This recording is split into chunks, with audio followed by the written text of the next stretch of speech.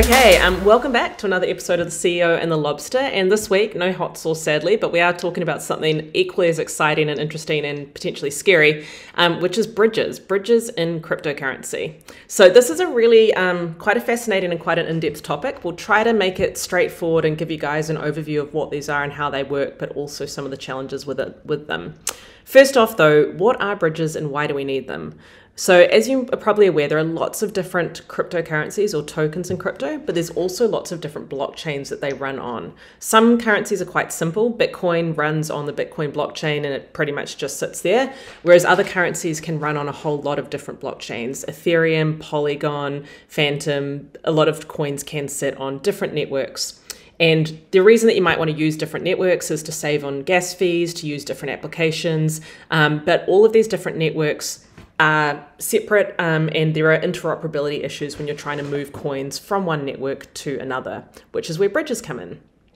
And a good way that you can think about this is that the coin or the, say you're interacting with, what's a good example token for this one, Patrick? USDT. It exists on most major networks, so yeah, as well as some non-EVM ones. That is true. So USDT, say you've got USDT on Ethereum and maybe you want to move it to Tron or TRX to have a lower network fee for some transactions you're doing. And you can think about this like, say you receive a letter in the mail and you want to send that letter on to your accountant or your lawyer. And instead of, you could make the decision to forward it, physically in the post, or you could transfer that letter onto a different form, such as scanning it and emailing it and send it on a different network email. So you can think of Ethereum and Tron and all of the other networks as being different communication channels. So postal mail versus email, and you can move the same information if you can bridge it from one format to another.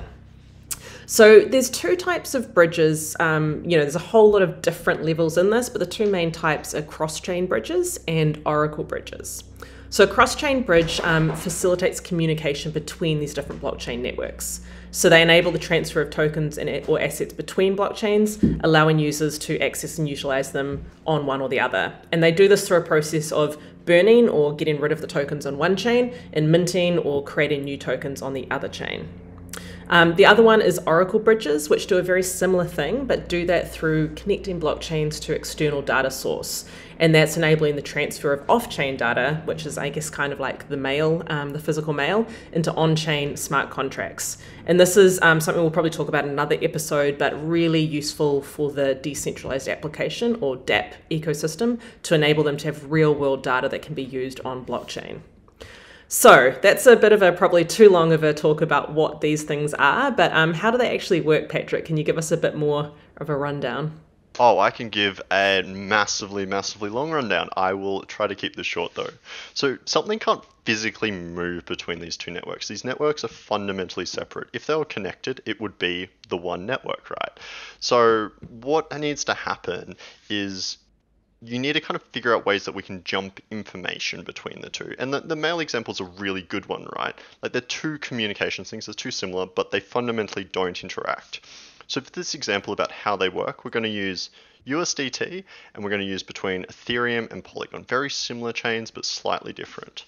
So there's two types of bridges. Both of them kind of actually work in the same way. Centralized bridge and a decentralized bridge. The first thing you need to do is send the funds, the tokens, the XYZs that you want to move across chain to that centralized or decentralized smart contract.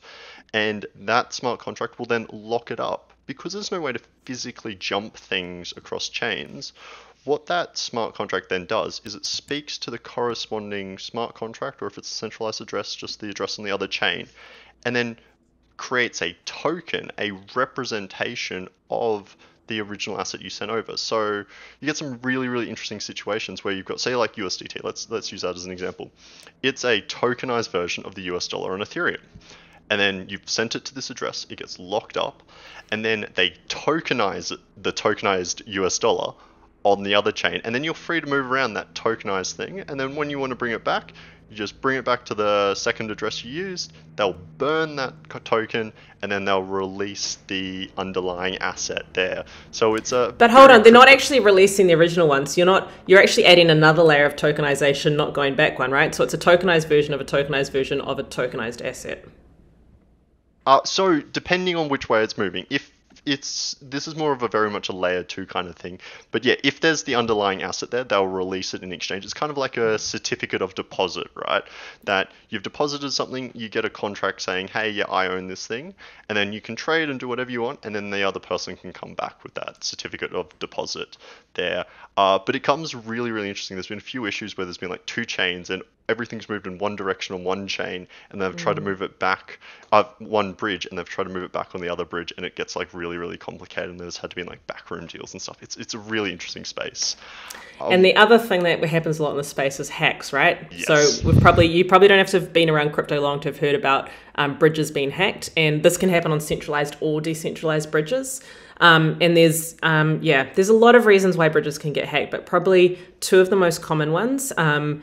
And I guess going back to sort of why bridges are hacked in the first place, like they are massive honeypots, right? So as you were talking about before, any funds that are moved across the bridge, they're not actually moved. They're just locked up on one side and reissued on the other side. And so you've actually got a huge pool of money sitting on that sort of first end of the bridge that if someone can manipulate their way through the smart contract and sort of effectively hack into it, they can release those funds sitting at that lockup address.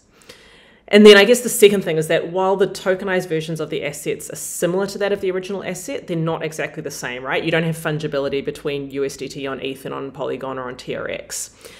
So there can be controls or protections that are built in onto the asset. So for example, stable coins like USDT, they have the ability to pause transfers or to blacklist addresses that funds cannot be sent or received from particular addresses. Those controls, though, might only exist on the original network, not on a layer 2. And so the developer might have put these controls in on the original one, and then those could be circumvented or, hacked again on the new layers. So yeah, there's a lot of ways that things can go a little bit wrong on bridges, and a lot of it really comes down to the quality of the code and if you're looking at using bridges, really, I would recommend doing your homework on have those bridges been audited, have those smart contracts been really thoroughly checked and vetted, and also just the standard thing of how long has this bridge been around? A new bridge that's only just come out on market, much more risky than something that's been around for a very long time. Yeah, and that's just a shout out Easy Crypto because I feel like that's my job. If you want a token on a different network, that's actually a service that we offer. If you want USDT on XYZ networks, we can actually handle a lot of that stuff for you and make crypto a little bit easier for you.